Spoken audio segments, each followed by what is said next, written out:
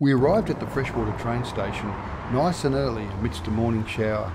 We were hoping that this was not going to be the trend all day, as it would restrict the visibility of what we had been told is no less than breathtaking.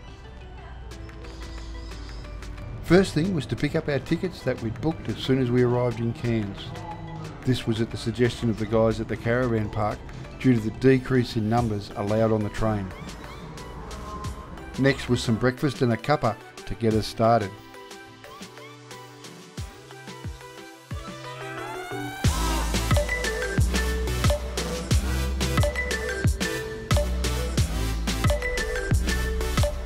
After brekkie, we took some time to have a look around the station and start to get an understanding of the history of what is now an amazing tourist attraction.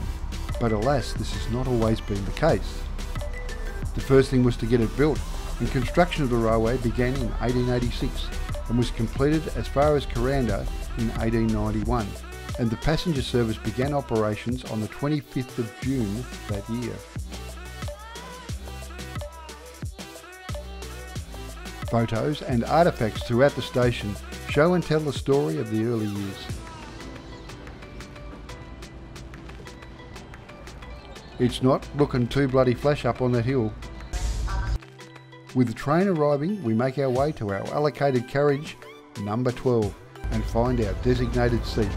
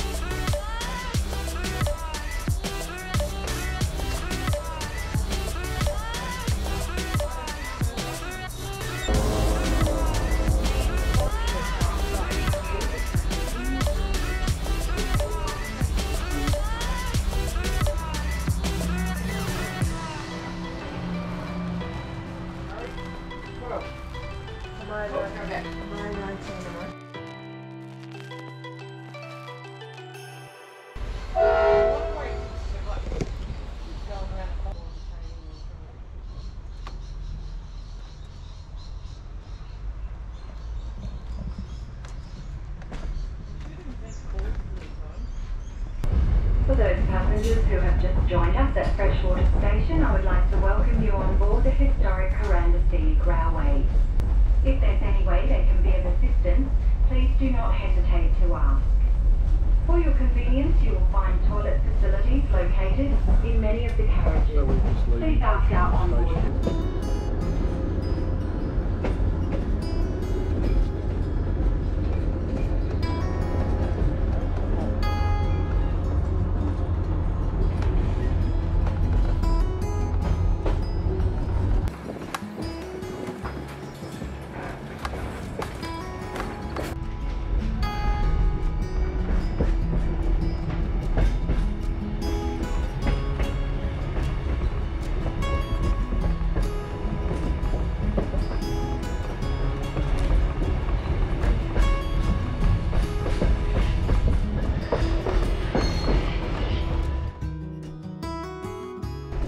Below us, you may also see the Barron River as it meanders its way to the Coral Sea through a patchwork of cane fields.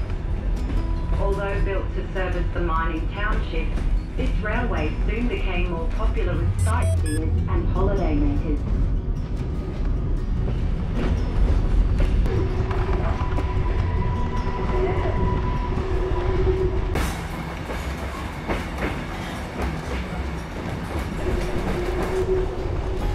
Shortly, we will enter the services district.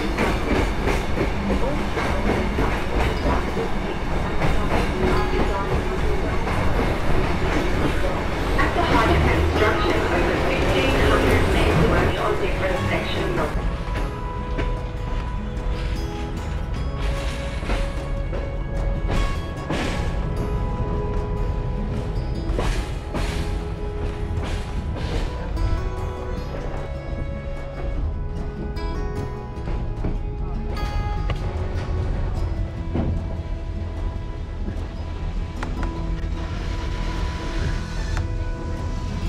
a bit of luck. With a bit of luck. There's the bridge. A bit of luck. After your carriage crosses the bridge, look back and you may be able to obtain another great photo of the falls. In 1890, then Governor of Queensland, Sir Henry Norman, visited the site and a banquet was held in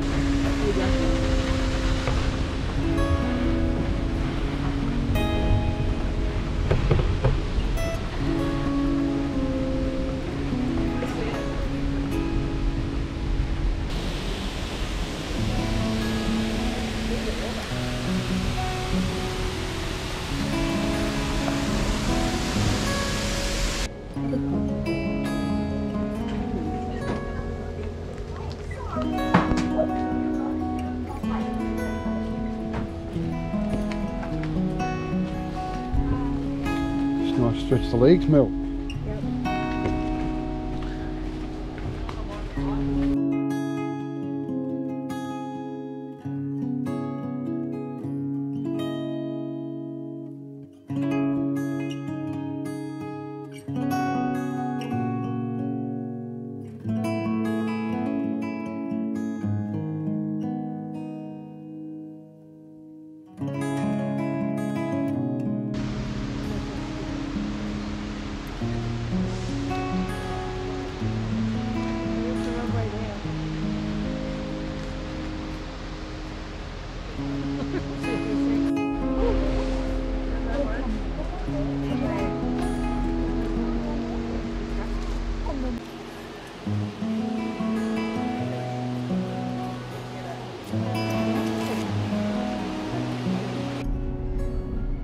As we pulled into Kuranda station, we had travelled through the McAllister Range and over the Great Dividing Range, travelling 37 kilometres through 15 handmade tunnels and over 37 bridges rising to 328 metres above sea level. All this in the space of 1 hour and 55 minutes, which included the stop at Barron Falls.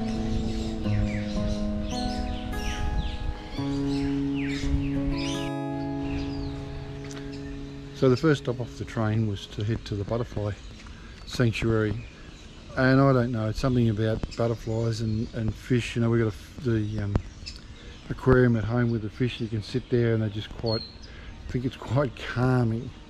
And funnily enough, butterflies I think are the same.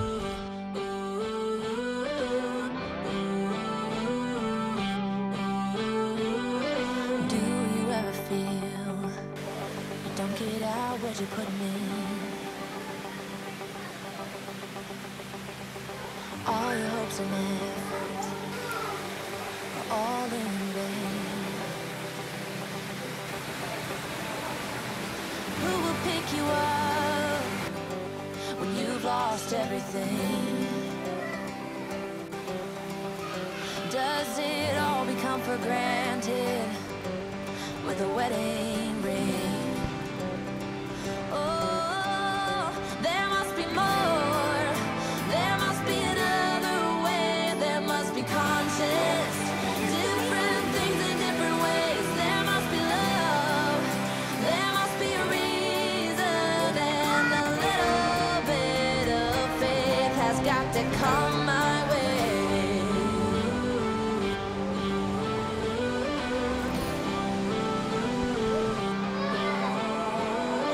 Just a little girl when my mama used to say, ooh, happiness requires work every day. Oh, and if that someone makes you smile, it leaves you with a scar. Don't let them tell you what you feel or who you are. Oh, there must be more. There must be another way. There must be conscious. Different things in different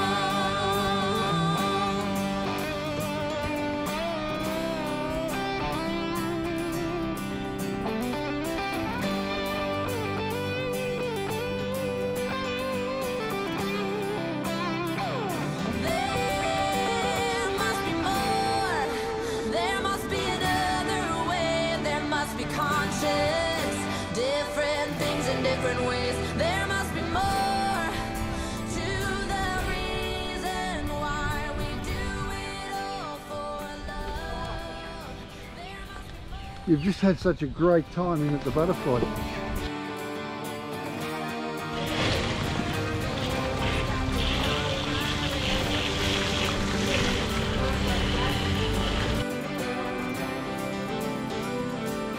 Has got to come my way.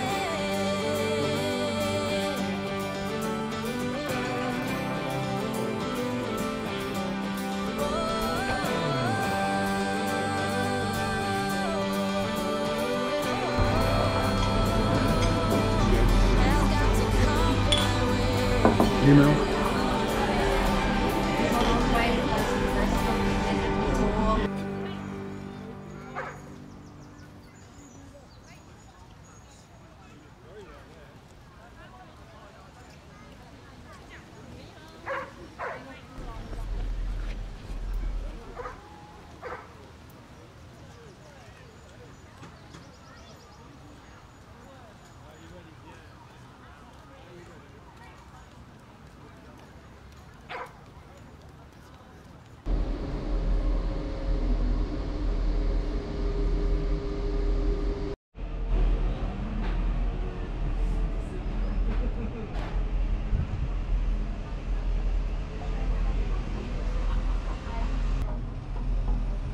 Well, we boarded the carriage for the return trip to Cairns.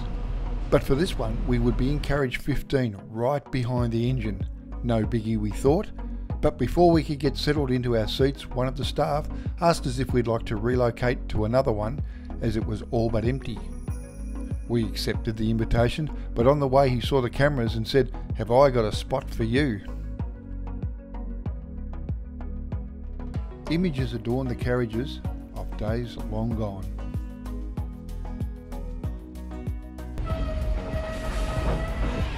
We ended up in an older carriage that had a veranda, and we were allowed to stand here for the journey home. Oh my god, exciting as well as a bit spooky, because I'm not a great one for heights and there were a few bridges to cross. You may see the Aberdeen Green Island against the east. Aside for that, working my way down the Kuranda range on the train. So guys, we're just standing on the porch veranda, I should say, of the one of the oldest carriages that they use on this train line. This is all cast, all the framework. All the framework's all cast iron.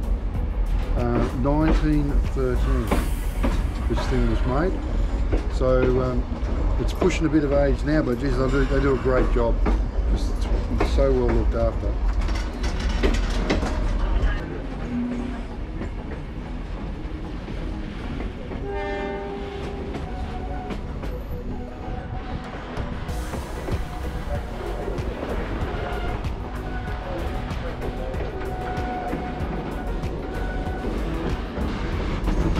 Just about to enter tunnel 15. This is the longest tunnel. This is the longest tunnel that they had to dig.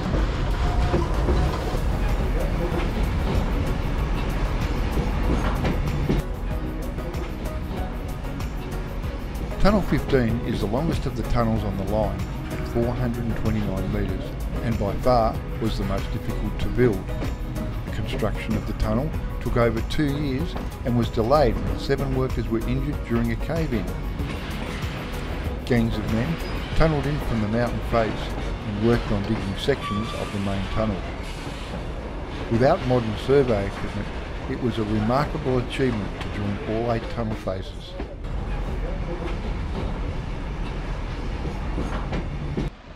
We have a short stop at the Barron Falls. Until 1958, these falls were a raging torrent as water spilled over the falls and fell some 265 metres into the Barron River.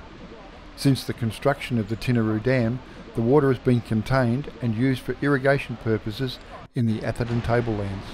Hopefully you can see the SkyTrains sneaking across the canopy. And that's why we were on the train. They were moving around too much for me.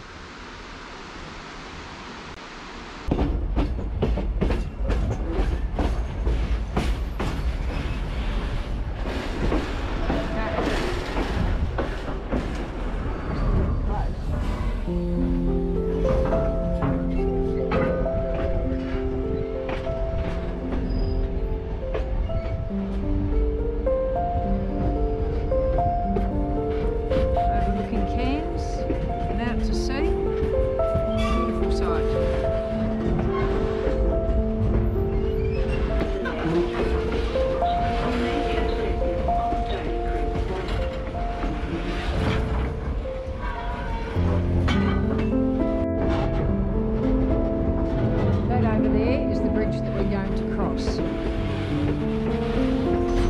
Oh yeah, I can see the front. Look at that. So we're just heading over the Stony Creek Bridge. This is the tightest bend on the range with an 80-metre circumference. The Cairns to your left, and this magnificent waterfall here on the right hand side.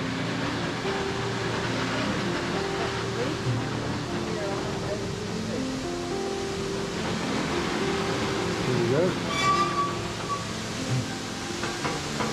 That is one spectacular thing.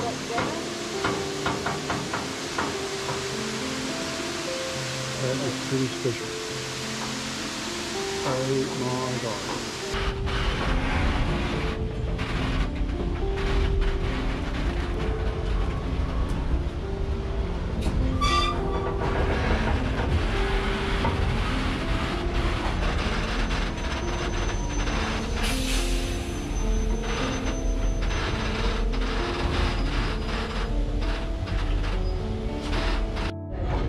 Stony Creek Station has the only passing loop on the range.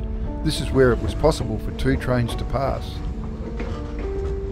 In the early days of steam, it was also an important stop to take on water, allowing it to complete its final descent into Cairns. John stayed in that position for the entire trip across that bridge, which was magic for him because he's got white knuckles, because doesn't like heights, and he did well because he wanted to get this footage just for you guys. It's an amazing bit of footage and amazing scenery, so if you're ever up this way, come and do it. It is definitely worth doing.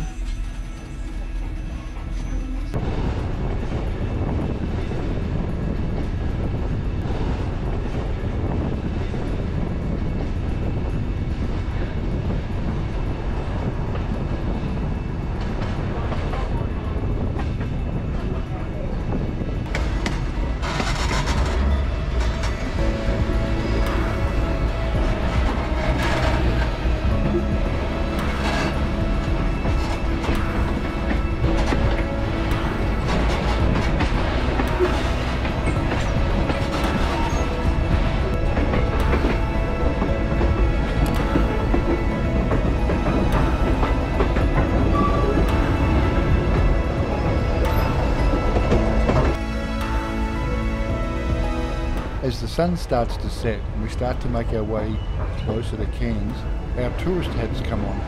What to do next? So a plan was hatched to head into town and check out the iconic Cairns markets.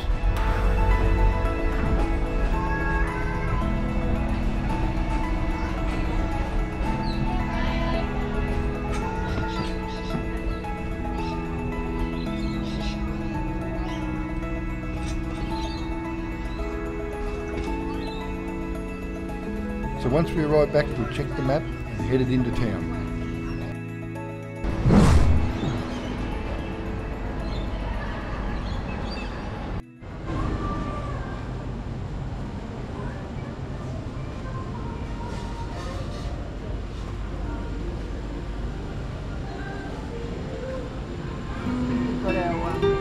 Get our dolphins from here. Oh, I can't remember now. I can't either. Be nice though.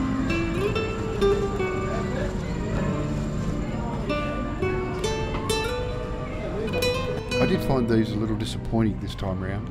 There are a lot of stalls that were not open, which is sad, I guess. The lack of tourist numbers are truly evident. Well, back to camp, charge up the batteries, both camera and human, and prepare for tomorrow. In the next episode of our Brisbane to Cairns, we meet some of the friendly locals. Kevin the koala was taking a nap. Tawny Frogmouth was in a trance. Colin the cassowary was trying to hide in the shade. We got an invite to lunch, kinda, and the kookaburra thought it was all a bloody joke.